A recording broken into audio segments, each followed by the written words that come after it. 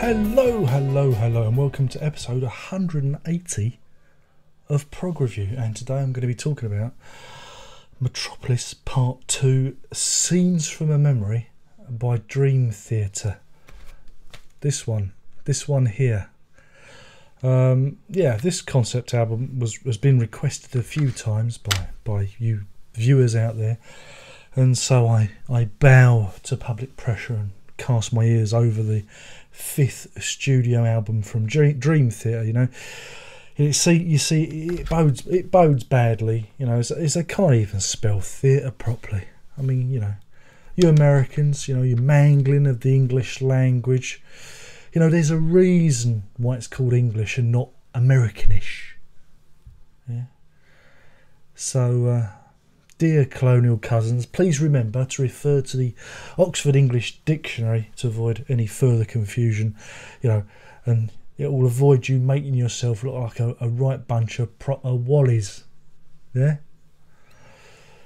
Now, Dream Theater make that particular brand of music for people that don't actually like music. Yeah, these are the same people that don't enjoy humming a simple tune. They don't enjoy a sound of a child singing a nursery rhyme or the birds singing in the trees. These people are the lowest of the low. They tend to be musical snobs who put one kind of music above another on a pedestal and will tell you ad infinitum just how good this crap is, because it goes biddly bomb, biddly bomb, biddly bomb, biddly bomb, widdly widdly widdly widdly bada bada bada da da da da da da da da da da da da da da. You get my drift. This is music for little boys, for prepubescents who haven't grown up or tasted their first woman. It's for those who lie in their parents' basements with their Rush posters on the wall, listen to albums on headphones and nodding their heads, thinking that this is real music. But enough of my general loathing of Dream Theater and the noodly, convoluted, testosterone-fueled, tuneless guitar drivel that they peddle. You're here for a review. Well, you're gonna get one. Yeah. Anyway, here goes. This album was released in October 1999, and I remember it well. I remember the time, the general level of interest it caused, and the Associated Music Press, you know, reacted with various people throwing superlatives at this nonsense in an attempt to elevate it to some kind of artistic statement. I heard it at the time. I remember. I think I actually, I did. I bought a copy at the time. What was I thinking? I went through a time where I tried to get through loads of different music, you know. I do try, you know. So I bought it at the time and I was unimpressed. I even bought the live album that came out in 2001. You know, the one that featured the burning twin. Yeah, I actually had that with the original artwork and I sold it. It's probably worth a fortune now. I was unimpressed with that either. So here we are. A third time, you know, I'm doing my best to wade through 80 minutes of musical slurry in an attempt to dive for pearls in this ocean of effluent. Wish me luck. The album is the band's attempt to follow on from a song they recorded on their Images and Words album, Metropolis Part 1. That makes sense, isn't it? Part 1. The original was a sprawling cut and paste epic that deals with the alienation of the city and has enough double bass drumming on it to give a blue whaler migraine of terminal proportions. It's typically charmless and clever stuff from them, but you know, it warranted enough attention from the fans to demand a sequel, and a sequel they got. In fact, the band delivered a whole bloody album of the rubbish. So, oh well, at least you know what it's called, Metropolis Part 2. Now you think they'd have just done Metropolis Part 1 again and kind of I don't know. So anyway, when you actually listen to the album, it begins with the sound of a hypnotherapist and the ticking of a watch, and he asks you to count backwards. And if you've got any sense, you should surrender to the void other than listening to the rest of the record, you know. Or perhaps the hypnotherapist is a cunning ploy to hypnotise the listener into believing this is actually a good record. Yeah, that could be it, couldn't it? Yeah. So anyway, the album is divided into 2 acts, and each act is divided into scenes. Of course, we called an act a side, and we called the scenes a song, and we'd all still be in the same boat. Pretentious? No, this is art, I tells you. This is art. And it tells a story of some bloke called Nicholas who has various memories buried in his subconscious, and he's got a love affair. He's in love with a Victoria's Secret model or something. I don't know. The album, like, it begins with, like, there's a fly in here. So even he knows the album is shit. There's a fly. It's the weather. I've got the back door open. Terrible flies. Weather, summer, isn't it? Summer. The sun's come out. Look, can you see? Can you see? Anyway, the album begins like all good concept albums should, with an overture, packed with musical themes that are to come. And in order to make this story a little bit more complicated than it needs to be, the lyrics are divided. The opening lyrics are divided into those that are in the past and those that are in the present. And the ones that are in the past are marked out in italics. And by doing this, you instantly sense that everything's been deliberately complicated in order to validate itself and give it some sort of, intellectual grounding, and elevation. Strange Deja Vu sets the scene. It's half soft rock vocal and half widdly, look how well we can play kind of thing. And unless you have the lyrics in front of you, it's impossible to follow what's actually going on. The band hit a mellow point with the ballad Through My Words, which is pleasant enough, but the breathy vocals and overall angst of the performance just puts me off. Puts me off, it does.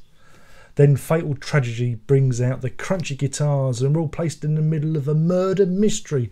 Oh yes indeed. I think they should have actually called it Murder by Death, such is its preposterousness. And then we head to Guitar Wankerville. Population, John Petrucci. It's really appallingly bad music. It is really, really bad. Meanwhile, Beyond This Life starts off at a blistering pace, and then we have a spoken word narration of this murder-suicide that's gone on. Oh, it's a jolly little story, isn't it? Teddy Bear's Picnic, isn't it? Murder-suicide. Who'd have thunk it? The song is all double bass drums and thrumping. Thrumping, I've invented a word, thrumping. That's the sound that Dream Theater make. They thrump. It has a stop-start, quite loud, the usual cliches that you'd expect on this kind of nonsense. Some of the acoustic guitar, it got me. I was just getting interested, but just as my interest is, peaked, Petrucci goes and wanks all over the fretboard again. He's a dirty boy, he really is. And we're back to the poodle hair, legs akimbo, rock mode. But, at least 8 minutes, 26 seconds in, Jordan Rudess, oh yeah, I've read the notes, employs the services of the studio cat to walk across the keyboard in a solo that is neither musical nor deliberately funny. But it did cause me to shout out, "Get that cat off the piano!" And other parts of me wanted to actually shout, "Jazz Odyssey!" Then we get to Through Her Eyes, and I reckon the band were probably scrabbling through their record collections to, I wonder how they could polish this turd and what musical trickery they can steal from the heroes. And then one of them comes across, Dark Side of the Moon, and Claire Torrey's contribution to Great Gig in the Sky. But this breathy vocals and sub-Gilmore guitar squawks, it has lots of oh yeah, I expect a hallelujah, praise the Lord, but didn't get any of that. And then the hi-hats come in. I'm expecting, like the tide is turning from Roger Waters instead, and we get another toothsome ballad as the protagonist sings about how unfair this sad tragedy is. Petrucci, who was also responsible for the lyrics, and I suggest he either buys himself a thesaurus or learns that less is more when it comes to words. You don't have to keep fucking repeating yourself. But as the song goes on, you realise that, this is the part, in the concert, in the album, if you're at the concert that you raise your lighters aloft and you join the throng. This is the sad song, This is the one, it's the emotional core of the album. So you better start fucking blubbing, boy. You better start crying for your life. Meanwhile, Home, it's the name of a song on the album. Part 6 or what it is. Yeah, Part 6. Well, that was good. I have actually listened to this. It's hard to believe. Actually begins with some interesting Indian style riffing and percussion before the band ruin the atmosphere by squirting wah-wah guitars all over the place. But despite an interesting start, it soon results that lumbering, chugging, thrumping you'd expect from a band with zero imagination. This is the band's version of White Lines by Grandmaster Flash and the Furious Five, but without the ha ha ha ha ha ha ha, you know, and the humour and the fun and the tune. You see, because the character's into drugs or something, or he's addicted to something, and he's following the lines. Could be tram lines. Could be anything, really.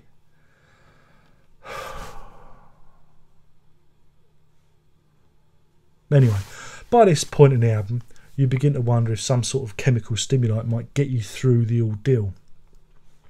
But, you know, the song, you know, serves up another convoluted twist in the story, which by now I'd given up caring about. Who are these characters? Why should I invest my time into listening to them? They're either whining about something or dying by murder most foul. Sprawling isn't big enough a word to describe this mess. The Dance of Eternity is a spasmodic instrumental that is so irritating. I actually wanted to go off and punch myself in the throat by the end of it, you know, for putting myself through this nonsense.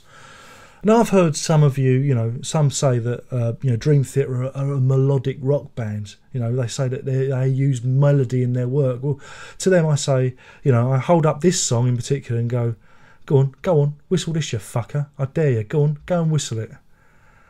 You know, it's stupid, twitchy, annoying guff for little boys with no hair on their balls. Now, this leads us into One Last Time, the title of which echoes my feelings on the album, that this will be the one last time that I'll ever hear it. And then LeBree's girly vocals kick in and he's bleating on about that tragic ending again. I get it, the girl's killed, it's a tragedy. How many times do you need to hit us over the head with the T word? You know, they're trying to reinforce the melodrama by repeating how terrible a crime this all is. This is terrible, it's a terrible, terrible tragedy. If you say it enough, we'll believe it. And that's what makes this utter nonsense and quite a demonstration of immature lyric writing. It is. You read it, it's just bullshit. Absolute utter nonsense. And don't even get me started on The Spirit Carries On, because here the band just decided to rip off every Roger Waters ballad that's ever been written. And we have LeBrie, and you do know that Brie is a kind of cheese, you know. See, it all makes sense. All makes sense. You've got him breathing in at the mic about one life and life's too short. Yeah, too fucking short to listen to this crap again. And the album ends with Finally Free. And yeah, I'm punching here. I'm finally free. Woohoo! Finally free. But, you know, even though I'm at the final track of the album, I've still got 12 fucking minutes of torture to go. And the final minutes are just that. A load of bombastic guff that just won't quit until we treat to some sound effects and the sound of the hypnotherapist knocking the needle off the record, which leads to an ultimately confusing end. It's a wafer-thin story, a love affair that results in murder, suicide, which may be replayed through the ages. You know, it's somehow spread over 70 minutes of diabolically bad music. The characters aren't even one-dimensional. They're merely names on a page. There's no drama. The band labours the point that this is a great tragedy to the point of ridicule. And yet somehow, in 2012, the readers of RollingStone.com voted this the #1 prog rock album of all time over the likes of Dark Side of the Moon and Close to the Fucking Edge. I mean, come on. I really fucking despair, I really do. This, the greatest prog rock album of all time? Are you fucking kidding me? Now, I'm sure, you know, the guys at Dream Theater are lovely fellas. I'm sure, you know, they're nice blokes and they believe in the work that they do. And, you know, this is no slight on them. It's just, this isn't a record for me. You know, this is entertainment. You know, what I do here is entertainment. This is no slight. I'm sure they're very good people. But this isn't a great work of art to rival Dark Side of the Moon. Even they'd admit that. Come on, seriously. This is melodrama with a prog metal backing. And it's seriously awful. Now, in terms of rating, I'm going to be quite happy to give this one Fatal Tragedy out of 5. That's one, count them, Fatal Tragedy out of 5. You people are bastards, you know that. Don't do this to me. You make me listen to this crap. This is just awful, bad stuff. Really bad stuff. But we're trundling through our concept album thread. I hope you're enjoying it. Sorry I haven't done many videos lately. I've been very ill during the week. And this is my attempt to revigorate and revitalise myself. Hope you've enjoyed it. Remember to leave your comments in the box below. Only nice comments though, you know, because the nasty comments about my personal appearance will get deleted and blocked. But yeah, feel free to debate the album in the comments box below, and also leave any suggestions you might like to make. Also, you know, buy the album. You know, don't forget to buy the album, or insert any album that I've got out at the moment, because, you know, hard sell. Hard sell. This is a good concept album. This is better than Dream Theater. And I want to give this a chance though, because I'm not bloody John fucking Petrucci, you bastards.